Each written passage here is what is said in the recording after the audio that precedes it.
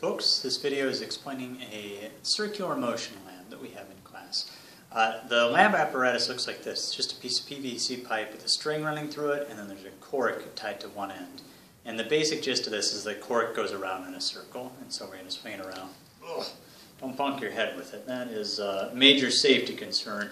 Swing around like this and try and get in frame here. So it goes around in a circle. Now you notice that, that I have to hold the string down. That's to provide tension, because tension is going to be the force that's causing this thing to go around in a circle. That's our force in the centripetal direction. So in your analysis for this lab, you're going to be looking at that rule about centripetal acceleration being equal to the net force toward the center of the circle, here that's tension, divided by the mass of the object, that'd be the cork going around. So you're going to need to be able to make some measurements then of that force and of the centripetal acceleration. Now, force is pretty straightforward. We have these devices, which are force sensors that attach to our Explorer probes. And so we have the hook on the end, and you can pull on the hook or you can push on the hook, and those will measure the force. So I'm just going to attach the force sensor to the end of my string, and rather than holding on to the string directly, I'll just hold on to the force sensor. And we get this thing spinning around again. Now when I measure when I have my Explorer probe turned on, it'll measure the force. Now, we will want to keep a couple of things consistent here. We're trying to verify that this rule works, so we need to have good measurements for force. So we need that to stay consistent. Now you can twirl this thing really fast, you can twirl it really slowly. Don't go too slow because you bonk your head like I just did, but you can twirl it at different speeds, and that's going to require different amounts of force. So we want to try and keep that as consistent as possible.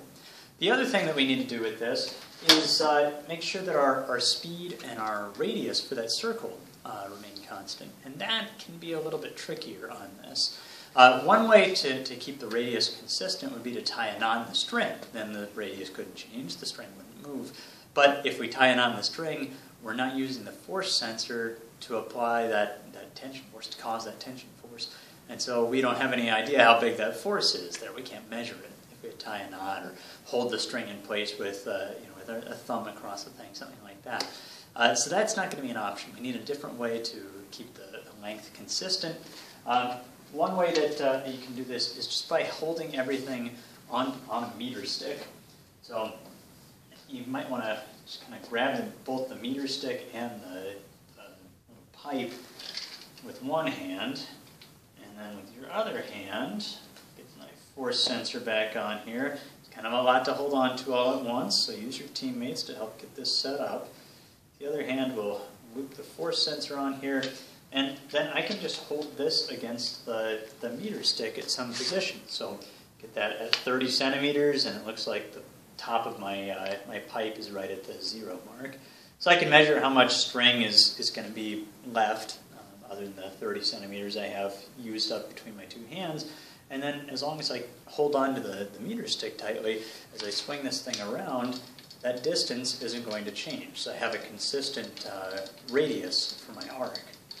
Now, maintaining a constant speed is a little bit trickier, and so while you certainly should make an effort to maintain a constant speed, what you might find is that you're going to have to just pick your data, pick the section of your data that looks like it was collected at constant speed.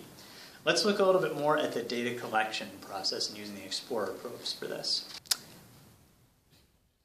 So for this experiment, we'll be using the Explorer probe, the Explorer GLX, and the force sensor attachment. So go ahead and plug in the force sensor up at the top. It will only go in one direction, so make sure you get the right direction, and turn on your Explorer computer unit. We're going to want to adjust a few settings on this to get everything working smoothly and collecting the data that we need. When this is plugged in, by default, it'll bring up the graph menu, which is what you'll use to collect data, but we're actually going to change some settings first. So we'll hit the home button, and then go down here to the sensors option. So you can just hit F4 to get to sensors, or you can use the arrow keys to get down there. There's only one sensor plugged in right now, but you ought to double check right here that it says force sensor, that we are adjusting settings for the force sensor. we're going to change the sample rate on this one. If you're spinning this very quickly, you might make a few revolutions per second. So if it's only taking 10 samples every second, you might only get a couple of data points for each revolution. That isn't really going to be enough to see the pattern that we're looking for in just a minute. So I'm going to up that to 50 samples per second. And then I know that I'm only going to be pulling on my hook. Might as well make that into a positive value. So I'm going to turn off the force push positive and instead force pull positive I'm going to make visible. The reduce/smooth averaging, we can include that if our data looks too erratic and we're having trouble analyzing it, but on something like this, it shouldn't actually be necessary. So we're good there. We'll hit home and go back to sensors. Oops, sorry, home and back to the graph. So arrow down or just hit F1, and this is our menu for collecting data. Before you collect any data, we want to zero the force sensor. So there's a button right on the front of the force sensor. Just make sure that nothing is touching the hook and that the unit is in the horizontal position. So we don't want the weight of the hook influencing our zero here either. And we'll hit 0, and nothing will change. You won't see any noticeable effect of hitting that, but it does calibrate the force sensor. You'll know if you haven't done that because you'll probably have values that jump around between positive and negative forces, which would mean sometimes it was pushing and sometimes it was pulling, and that is not going to be the case here. So I'm going to get my force sensor attached back to the end of my string. There we go. And then I'll hold this up against the meter stick and I'll start some data collection while I'm spinning this thing. And so I'll get an idea for what the data should look like here. So I'm going to start it. And now it's reading a consistent force, and I'll go ahead and start spinning it now. Oops. Now we'll start spinning it.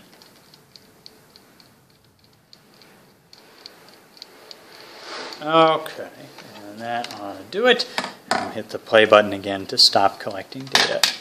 Now, I already know that there's only a certain section here that represents my data while I was spinning it, and I think it's going to be from about the 10-second mark to about the 15-second mark. Now, it's a little tough to read right now, so we'll adjust the scale on this. Auto scale will get us part of the way there, but even so, I have all this junk data that I want to get rid of. So I'm going to scale this even further. You have to do that manually. F2 lets you manually adjust the scale and the position of your graph. So I'm going to hit F2, and scale shows up here. Now that scale has showed up, when I go with the right arrow, when I push the right arrow, it'll zoom in the X direction. If I do the left arrow, it'll zoom out in the X direction. So I'm going to zoom in the X direction, and then I want to shift this over a little bit, so I'll hit that F2 button again and go to move. And now left and right will shift this graph over without adjusting the scale. So I'll get my good data somewhere in the middle, and let's zoom in just a little bit more on this so we can see the general shape here. All right, so I see a little fluctuation between this part of the graph and this part. Here it looks pretty consistent, maybe a little change there again, and then here fairly consistent. I'm going to use this data right here. That looks like my most reliable, my most consistent data. So a couple of things that I'm going to need to get from this. First off, we're using this to measure force directly, but we'll also notice this very regular change where force increases and decreases. And that's going to correspond to kind of the flicking motion of your wrist as you're twirling this thing, which actually is very convenient for us because you're going to do that one time every time the cork goes around one time. So I can actually use this to figure out how rapidly that cork was spinning around. So a couple of tools that you'll want to use on this. First off, to measure the force, since it's changing between a few different values there, we're going to look at the average force during that time. So to do that, we'll go to Tools and Statistics. Now this dashed line box shows up. You can adjust one side of the box to capture just a certain part of your data. So I'll adjust the right side over so it fits with the data I want to collect. And I'm just going to make a note here that I'm collecting data all the way through 12.12 seconds. And I want to be consistent in all my analysis with this. Then I want to adjust the left side of the box, so I go back to Tools and the Swap Cursors option at the very bottom now lets me adjust that side. And I'll start this one at, let's say, the bottom of this, so I get a few full cycles in there. So that's at 10.34 seconds. Now, it already is telling me the average during that value. The average Y value, which in this case is the force value, was 3.7 newtons. There's some other statistical values given to you, the min, the max, and the standard deviation. We're not going to worry about those for right now, though. So the average force during that time was 3.7 newtons. I can also see that in that same time period, I have 1, 2, 3, 4, 5, 6 peaks in my force there, which means that cork went around 6 times. And I started at a low point and ended at a low point on this graph intentionally, so that's 6 full cycles that it goes through. 6 full cycles, and it took the time between 10.34 seconds and 12.12 was my other time there. So I can look at how much time has changed, and the fact that it went around 6 times, so just divide that time by 6, and we get the amount of time that it takes to go around that circle once. Now, why do I care how much time it takes to go around the circle once? The short answer is because it's going to be the easiest way to figure out the centripetal acceleration. Remember that that was equal to v squared divided by r, but I don't know what the speed is. I don't have a way to measure the speed for this thing going around in a circle. I can, though, figure out how much distance it covers in a certain amount of time. So if I figure out the time for one cycle, I also know that in one cycle, this thing travels along a circle and gets back to its starting point.